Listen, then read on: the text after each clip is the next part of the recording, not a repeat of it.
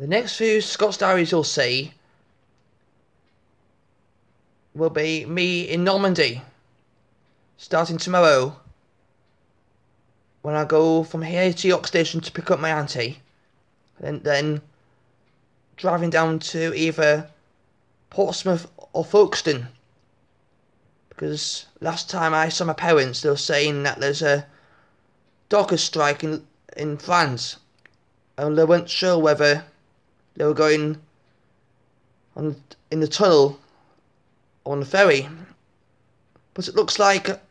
we could be going on the ferry, because I haven't heard any letters from my parents,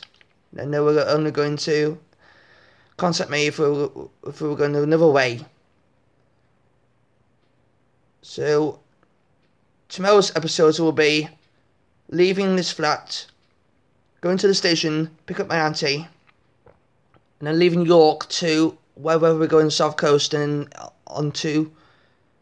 France. And then the other Scots Diaries will be what I do in France on Wednesday, Thursday, Friday, Saturday, and then coming back to England on Sunday by air, getting Ryanair from Dinard to East Midlands,